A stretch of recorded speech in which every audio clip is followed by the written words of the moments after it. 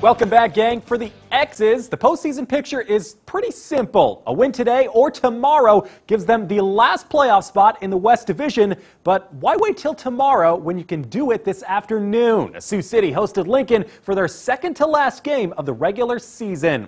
Game number 99, X's and the Salt Dogs vying for the fourth place spot. Tied at ones in the bottom of three. A Gabe Snyder triple gives the X's some life. Adamar Rafaela caps a dribbler to third. He's thrown out, but they'll trade in a Snyder run for the RBI. X's go in front 2-1. Top four, same score. Miguel Sierra changes that in a hurry.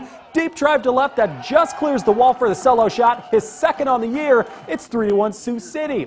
The Salt Dogs, though, scratched back with 3 in the fifth to take the lead. X's bullpen beginning to struggle, plucking Wellington Dodal and Justin Bird back-to-back to bring in 2 runs for a 6-3 deficit. Mongo not too pleased with the umps over the calls. X's would get one back in the 8th off an RBI double from Rafaela, but a Danry Vasquez strikeout takes the air out of the bats in the 9th.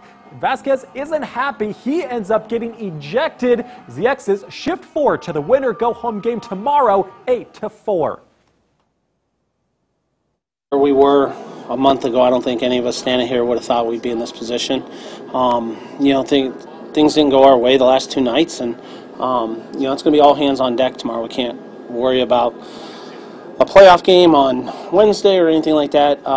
We've earned this right. We just need to go out and relax and just play our game. Our game is high speed, energy, taking extra bases and stuff like that. We just got to play together, play as a group, and everybody pulling the same end of the rope.